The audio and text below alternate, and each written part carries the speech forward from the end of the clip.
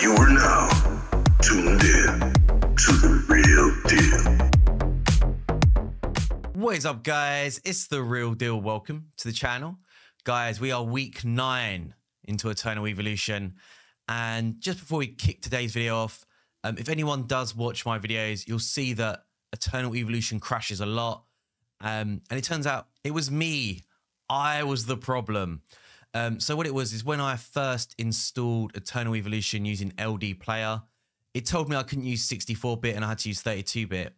So I was using 32-bit and it crashed. Then I installed it on the 64-bit version because I thought, why not? I'll give it a go. And that fixed the problem. So don't be a noob like the real deal. Install 64-bit LD Player for Eternal Evolution. It will stop the game crashing. So what has been happening? The biggest thing is we finally hit Hyper Evolution, and I was so hyped. I was so pumped for this. And to be honest, I'm kind of disappointed. So like last week, we were nowhere near Hyper Evolution.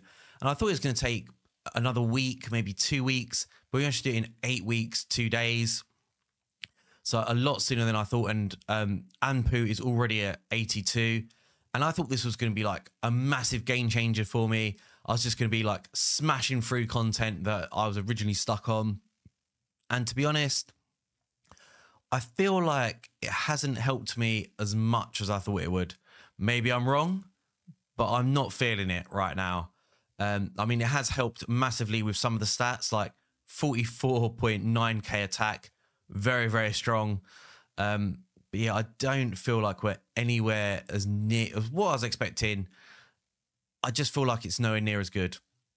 I do like how it looks like we've got like gasoline and we've thrown it over the avatars. I like it. It looks so cool. But yeah, I guess, and also Orthan at like 49 for Hyper Evolution as well. I don't know, maybe my mind will change when we sort of progress a little bit further in the game. But right now, I'm not impressed. So one of the other things on my list to do is I really want to try and get as many elites to Immortal +5. And the reason for this is so I can go in the shop and just use them in the dismissal shop. So we can pick up mutation crystals, trophy crystals. I think all of these things just pretty much are food, but I guess I'd like gold as well. Gold is always useful. I think it's something like, is it 10k a pop if you want to hyper evolve son, or is it for elites? Sorry, for triple S's, 20 mil. So yeah, it's 20 mil. That's a lot of gold. So yeah, that would definitely come in handy. So what else has been going on in the account? Divine prototypes. So this is a biggie.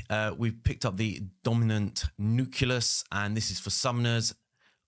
Basically will help you do more damage, but I'm not sure what gem I want to use. I'm sort of leaning towards this one. So tanks and summoners, but I've got in my bag. Just go to the bag. I do have these, I guess, are they legendary? These legendary ones that we can use. And I feel like not this one. This is the one that we're leaning towards, recklessness. So it's going to help tanks, summoners, and supports deal more damage. You know, supports, well, my supports don't hit very hard. I mean, Orthan hits like a truck. Maybe some of the other tanks hit hard as well. But yeah, it's just basically to help my summoners do more damage. It makes sense to me. If I'm using summoners, I'm usually using them with a tank as well. There's some interesting options up for grabs. Hex looks pretty sweet. That is massive, but you can't use against bosses. So I'm a bit like, that does put me off a little bit. And I hate how you have to click off that. Crit damage is nice, but it's not really going to help our summoners. Crit rate as well is not going to be that useful. Attack speed is nice, but again, not for summoners. Yeah, not interested in that either. Taking less damage, though, could be very useful. Armor. Armor sounds like a good one. I mean, lifesteal is tempting as well. I guess it means that you can get away without having a healing support. But again, I don't know. Most games I've ever played, lifesteal's really good early on. And then later on in the game, it just drops off. And it's better to take stats over lifesteal. So crit damage reduction, resistance, and decrease the initial energy rage of the enemy hero. Nice, a bit of turn meter control. So yeah, there's some really, really nice ones up for grabs. But yeah, I feel like the damage reduction and increasing our damage, they're like sort of the two that I'm leaning towards. But you guys let me know in the comments below. I'm sure Master Styles is watching and he'll show me the way. Yeah, so that's sort of like, I think the main things that we've been doing and sort of the main things that have happened. Commander post, again, not much happening here. I've just been pretty relaxed on Sincero's Marsh. If we look at Sincero's Marsh, actually, let's look at Arena, because Arena, we've been doing pretty good. Top 8 for Classic Arena, Galactic Arena, where we 21. Doing very well there. And actually, let's see. Let's look at the battle reports. Oh my God. Trans Fat has been slamming me. Wow. But David Madrid, the old rival, this guy, he's a very, very good player. This team comp he's got is very, very hard to beat. I mean, I'm able to stomp him now, but there's definitely a big difference in our power level. I think he's at like, say, 1.8 mil, and we are at, say, 3.2. But if you took away the power level and it was a bit more of an even playing field, he would smash me. But it feels so good to beat this guy. I mean, this is a nasty defense that he's got going on. But yeah, we're just getting there. Yeah, really, really tough defense. And there we go. Enjoy the disrespect, David Madrid. But yeah, so we finally beat our rival. But Trans Fat, man, wow. He's been farming me all day long. Hell Arena, where are we at the moment? Yep. So we're number 2. And I've gone for some of the hard fights. Anyone that's probably 8 mil and above is going to be a bit of a struggle for me. But Super Soupy should be quite easy. Well, no, not easy. That'll probably be a draw. Dragon Gem, I'm expecting 3+. And then I've got these bots that I can just smash on the side. So yeah, it should be progressing and making it to the next level. But then the Summit Arena. So we made it into the top 16. Big congrats to Jim Blade. Well done. Can we look at the lineup? Yeah. Yeah, just some... I mean, yeah, I took on Hex. He won it last time. I'm guessing he absolutely dominated me. I don't want to watch it. It's too painful. Too painful to watch. But he absolutely wrecked me. And he actually won this last season. So I was not expecting to win that one. I'm surprised he was taken out so early, though. I'm guessing it's very difficult. What's it called again? Summit Arena. Because you're doing 3 comps. You do it blind. And it is very much rock, paper, scissors.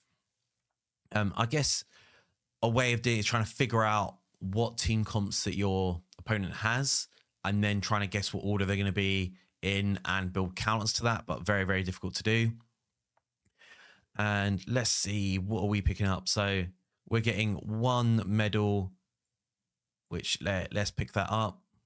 And is that a gene hybrid as well? Sweet. That is going to be huge. I don't know who I'm going to put that on just yet. We did pick up Dominic recently, so might put that into him, but I should probably focus Jax for now. He needs to like level up. But in the shop, so we've got some pizza slices, and that's really annoying. I'm going to have to wait another week to pick up what I'm after. And it's this trophy, the Bionic Heart, number 4. So reducing diamond costs to refinement for our commanders is huge. So yeah, really, really want to get this as soon as I can. But it looks like it's going to be at least another week before we can do that.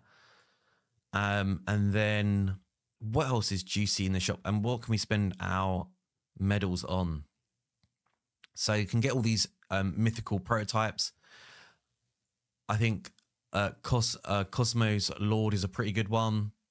Horn of Healing's very good for tanks. And Ruler's Ring as well. Very, very good for summoners. You know, summoners being one of the stronger classes in the game. You can also get a Universal Crystal as well. You can also get some materials as well. I don't know how I even got Dominic. I can't remember. I'm pretty sure I bought him in the shop, but I can't remember, honestly. But yeah, I think I'll pick up another copy of Dominic as well. That is on the list. Res, I don't know what that's here. That's obviously bait. Do not buy res. But yeah, and the pizza slices as well. There's loads of good things we can pick up with that. These recruitment cards are tasty. Again, some gold. I do like the superior resource packs as well. But yeah, I think that's like the main things I'll be looking for. Oh, nice. So I'm just trying to do the math. 6 times 200. So 1,200. And we can pick ourselves up another copy of Dominic from there as well. So yeah, that's definitely worth getting. And the recruitment cards as well. I love limited recruitment cards. I'm a sucker for them. So I think that's everything with that. Yeah, so Jax is definitely something that I want to invest in. And while we're at it, let's do it. I love doing the evolution.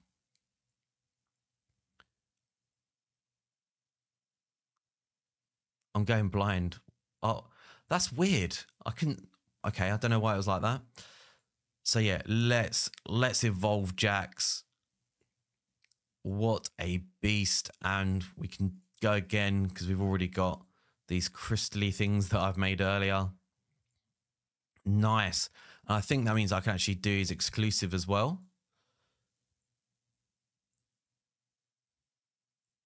Yeah, boy. Sweet. So yeah, we're going to be able to... Oh, no. One more. But yeah, we're getting some more talents as well. Raging Torment skill enhanced. Has a 30% chance, depending on Jax's actually, to stun targets for 2 seconds. Very, very strong. Supernatural Indigestion. When participating in an enemy kill, gains 25 energy. I wouldn't say that's massive, but it's useful. It is useful. Yeah, so getting slightly stronger.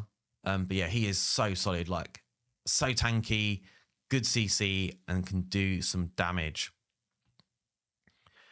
So let's come back to the borders. So we've looked at Arena, Lost Valleys, no progression made, still stuck at EX1 on every single one.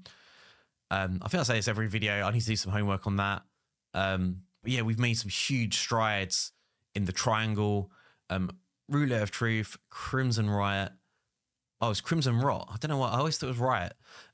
Mirage Space. We've managed to get to level 6 on every single one. Hard. It looks hard.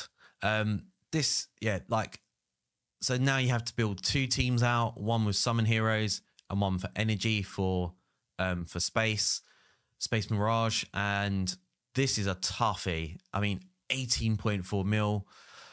That is going to be very, very difficult to build. And normally I'd actually use Orthan, Anpu, and Ravener as like my core for a team to be like this. I use it all the time to beat people up in Arena. Here, I think it's going to be a struggle. I do not think it's going to be as easy as that. So that is going to be interesting, but something that I need to work on. Crimson Abyss. This was actually one of the things that helped me jump so quickly for that hyper evolution. So I was at level 7, and then just one day I just managed to clear from level 7 to level 3 or to level 12. And what happens is every time you first time clear, you're getting like 13 mil EXP potions. We're getting 52k rubies. And that's what managed to help me level up my heroes so quickly. And also, so how I spend my diamonds now as well is I fully invest into Crimson Abyss as my #1 choice because I want to level up my heroes as quickly as possible. Then I will buy as many, buy all the stamina that I can. Sometimes I'm focused on Sincero's Marsh if I need to do my commander. I'm now back on Decent Caves because I need some more crit rate gear. And also there's like some other things we can get, like Vigorious I'm a big fan of. What else? Hawkeye's solid. Zephyr is also very, very nice as well. So I'm trying to pick up more pieces of those as well. And then the Terradome. Terradome, I did sort of go hard on it for a week. Now I've sort of dropped it again. Just really what I want to do is get to EX3 and then I'll start farming it again so we can get these universal crystal shards, which are huge. Only use them for mythical prototypes. Do not use them on epic. I did that. Big mistake. We've unlocked Sweep for Ancient Altar. I love the Ancient Altar. You get so many rewards from here. If you can clear everything. So we're getting sort of 6 to 8 recruitment cards. Then we're getting 4 to 6, 3 to 4, and then 2 to 3. So I think just quick maths, it's roughly like 20 recruitment cards here a week. So you definitely want to try and push this as hard as you can and as fast as you can. Exotic Expedition. Oh, I messed up big time on this. Yeah, I don't know what I've done, but Pandemonium messed me up on the first level of this. On the first cycle, got absolutely wrecked by him. So that made things very, very difficult. Managed to sort of get through the first cycle. Second cycle, we fell at the first hurdle and we're rank 10. Not good. I think last time I was like rank 3, rank 4. And we probably did, I think we got to cycle 4. So yeah, really messed up. So I need to pay more attention in future on the Exotic Expedition. And that's pretty much everything, guys. I guess also actually making some progression in the campaign as well. But this is like the team comp running double summoner, double tank, and then healer. And yeah, 18.7 mil versus our 3.3. Don't think we can win this, but yeah, we're starting to hit walls now. Content is starting to get hard. Oh, maybe the real deal is wrong. Look at this. They are just popping off. Wow. They're just getting slammed. Maybe that leveling up Jax, that was the key. Maybe it's the hyper evolution. Who knows? Yeah, but I better do some farming. But anyway, that is pretty much the end of the video, guys. Thank you so much for watching. Please leave me a cheeky thumbs up. Make sure you smash that subscribe. And I'll see you all in a video soon.